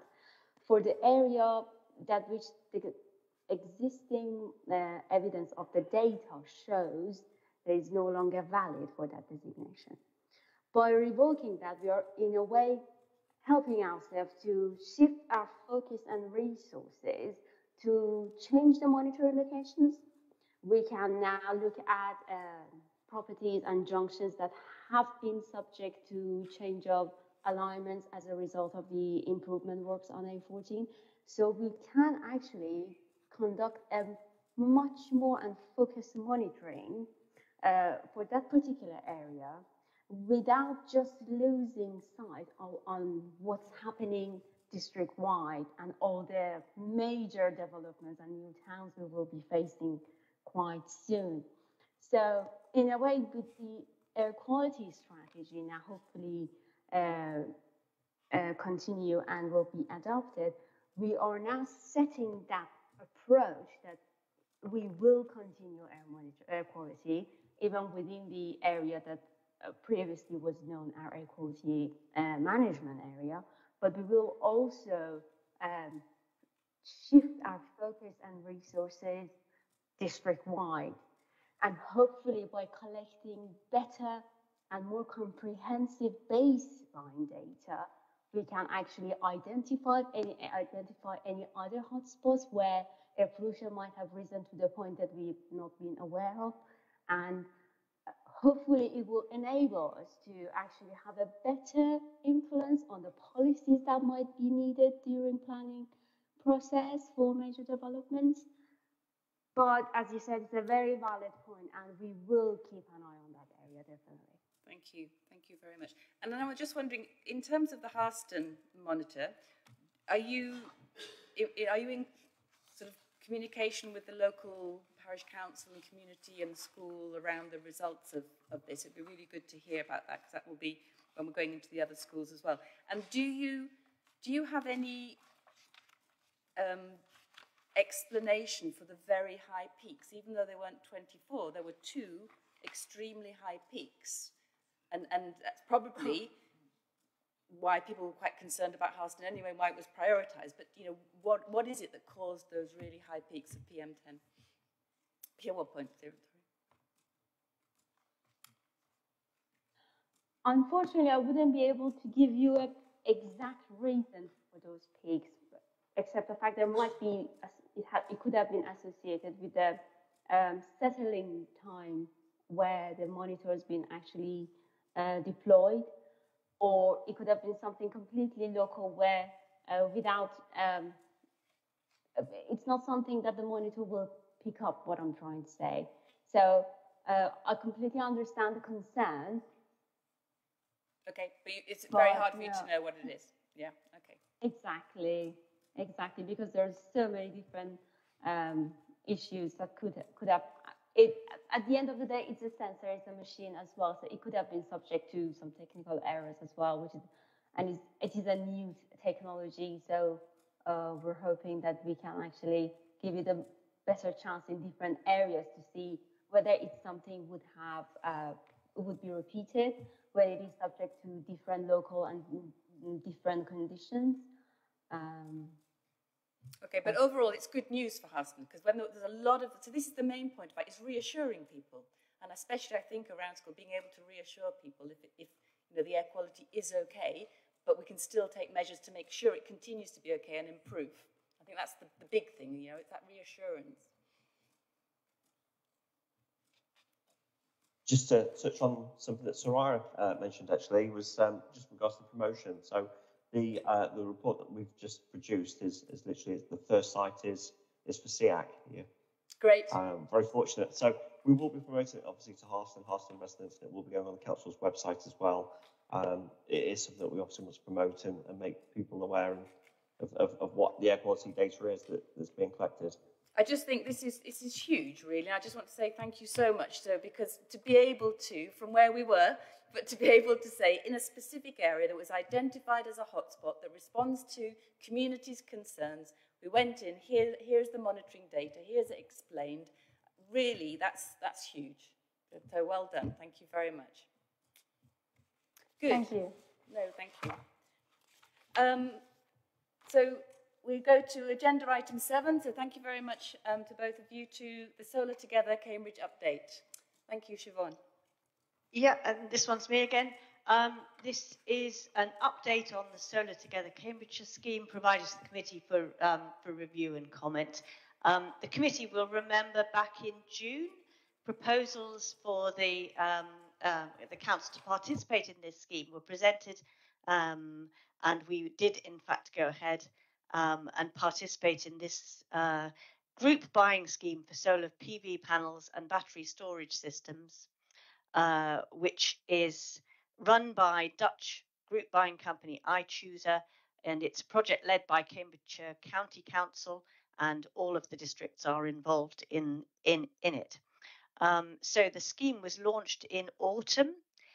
Our council's role has been to promote it, and we funded a direct mailing, and our comms team worked with members on a social media campaign, which was very successful.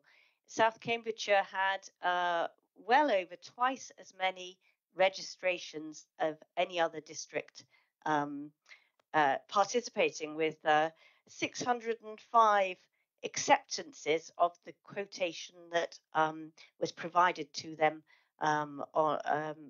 for their solar PV system. The nearest, out of interest, if you're interested, it was a City at 271. So of these 605 acceptances, there is, as usual, there is a certain amount of dropouts as people. What happens is that you get your quotation, which isn't based on a survey. When the company come around and do the survey, then it's normal for some to drop out. So we are expecting about 500 to complete through the scheme. The most recent update shows that 231 had been installed at 31st of August.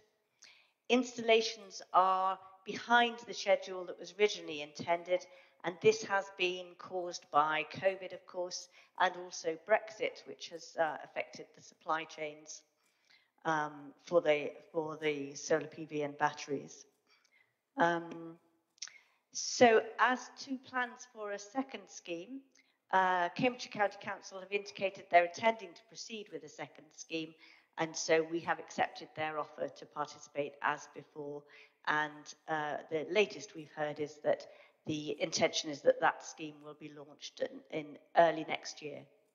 Good. And is it a very similar one? The same. It's the same one? Essentially, yes. Great. So what so it will again, there will be a reverse auction of installers, so it isn't necessarily the same installer, but iChooser, the Dutch company, is again running this scheme as per our original contract with them was for the first scheme, but allowed for the possibility of further schemes. So what would be fantastic is, of some of those who've had it installed, of whom I know of 2. One to right. But it would be great to be able to show them, have a couple of little interviews and film shots. I mean, there's nothing more. We did a great social media campaign, but also when they see that people have done it and hear them talking about it, it's an even greater nudge factor, isn't it? It's a bit like the Eco Home. So, and well done for leading on this, Siobhan. Councillor Khan. Yeah, I'd like to comment on it. I mean, after all, my scheme has been installed. It was installed, finally installed on the 5th of August. There were delays linked into the COVID. The original date was not met, and then had to have further people come in. But I've got a better scheme even than I originally planned, so I'm pleased about that. But there have been problems since, and I think this is an area where maybe in the new scheme we could do something. And in the sense of the people who are applying for this are generally not knowledgeable on, like myself, on electrical matters. And I, for instance, have had quite a difference between the readings on the inverter monitoring and the smart meters I've got. I don't know what the cause. I've still not been able to find. I've been trying to get technical advice. There was no advice given upon how one should read these meters and how one should deal with that and how one should manage it. And I think there is a need for that for the particular market you're dealing with. You're not dealing with experts. Particularly as the scheme has now changed from feed-in tariff to smart energy guarantee, and that's a different scheme.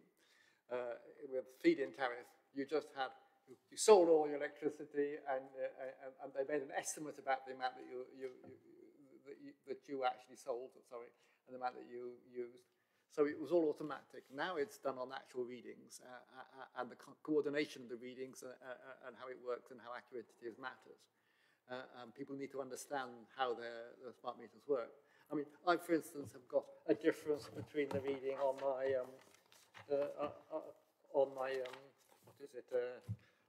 from the import meter between my inverter tells me I've used 4 kilowatt hours from the grid. The import meter says I've used 56. Now, that's not a difference that is a slight, it's a problem, and I need to know what it is. Maybe it's normal, maybe I've not measured the right things, but I don't know and I don't understand, and there was no information given. And I think they should be given an obligation to make sure that adequate information is provided for people to manage these sort of things and understand these sort of things themselves. That's a piece of advice for future. Good point. But it's a good team, I'm very pleased with it. Good point. And well done, Siobhan, for leading it. If I could just come back on that, actually, Councillor, that is extremely useful information for us. And I'm just interested to know whether you communicated that to the scheme, because we know that there have been very few complaints through the scheme, but we haven't had that individual feedback from people. So I would urge you to report that, but I will also take that. I contacted them a week ago and asked for, and they said they're going to get a technical person to phone back, something they haven't yet phoned back. I reminded them this morning, still not heard, but I hope I will get feedback. But I mean, I don't know whether to contact the supplier or the actual installer. You know, whether it's the energy supplier, the installer, who I should contact and what the problem is. And it will be useful to have information about how we tackle that and when and who. And I can only do that if I have some sort of information provided for that. So that's, particularly in terms of the new arrangements that have been arranged for sale. I've got a battery system, so that actually is relevant. Yeah. Thank you, Chair. Yeah, I was just roughly calculating in my head, and I remember when you sort of first mentioned that you'd picked up on this as a possibility, Siobhan, and so I think we're talking about somewhere between 2 and 5 gigawatt hours per year of generation. That's really come from your initial picking up and running with this, and so I think I'm not clever enough, sort of without looking it up, see how many tons of CO2 that translates into. I think it probably is quite a lot. So well done, Sean, and well done the committee, I think, for sort of, and everyone else who's been involved. It's something that, well, it may eventually have happened, but you've certainly brought it forward by a few years, so that's just great. There you are. Do you want something to put on the climate emergency?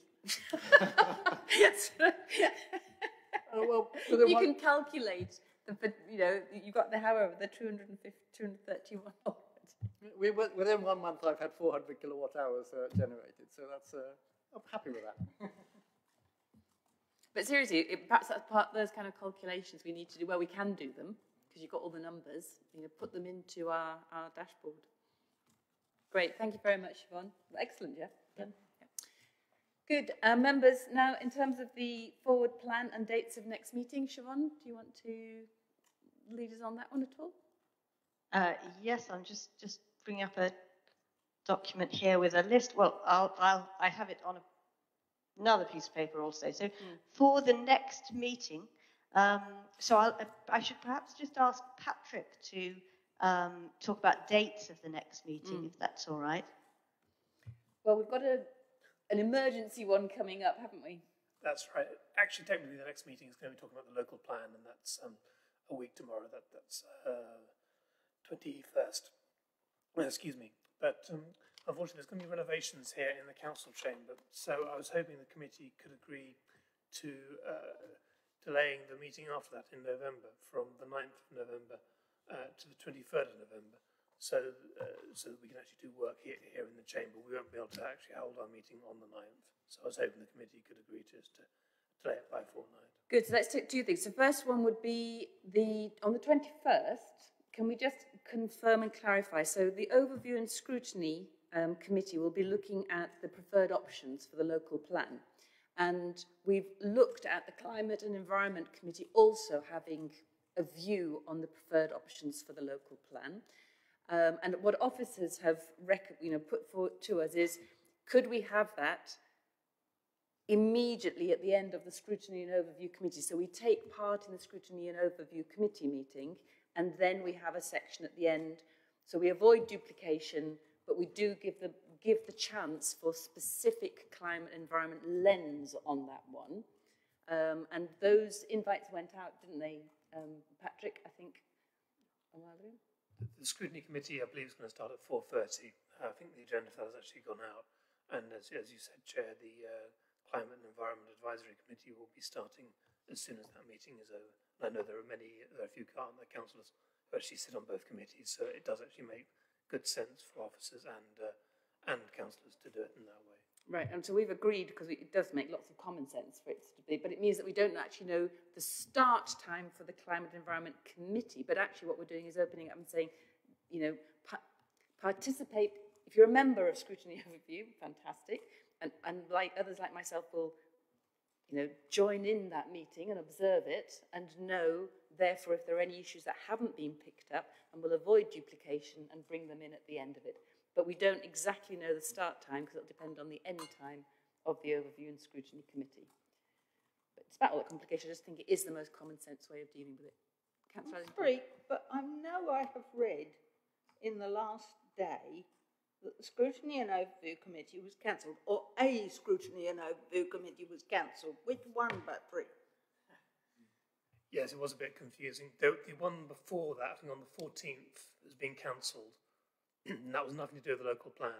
But the local plan Scrutiny and Overview Committee on the 21st is going ahead. That's the one we're talking about. It's going ahead, and it will start at 4:30.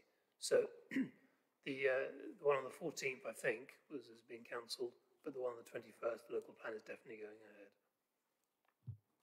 Thanks. Yeah, good. Thank you, Patrick. And Siobhan? So the reason I was just asking Patrick on the dates was because it has a slight influence on what is on the agenda for the next November meeting. But the 5 items that I have flagged up there are the biodiversity SPD, an item on trees protection in the local plan, the mid-year progress report on the zero carbon and doubling nature action plans, an update on the Zero Carbon Communities Grant and 6 Free Trees scheme, an update on net zero plans for council housing, which was intended for today's meeting but has had to be delayed. So those are the additional items. Then there is the standing item, the green investments update. Which, with having with us, we do have a standing item, which is the green energy investment update, but with not having the officers in place, that hasn't happened at this meeting, but it's one that we've put in there because we're very, very interested in, you know, what's happening. Yep. And thank you. So in terms of, I don't know if John Cornell is still on the phone in the meeting, but with the biodiversity SPD, that was sort of fitting in around timing of when that was going to Cabinet. So would a 23rd of November miss those dates? My understanding is that it's okay just. It's okay just, right? Yes. If it's okay just, we trust you, Siobhan, and so we're happy for that. Well, are we happy, Committee, for that to be the 23rd of November rather than the 9th of November? Yep, good. Thank you, Patrick. Thank you. Thanks very much, Siobhan. And on that, call it to a close. Thank you.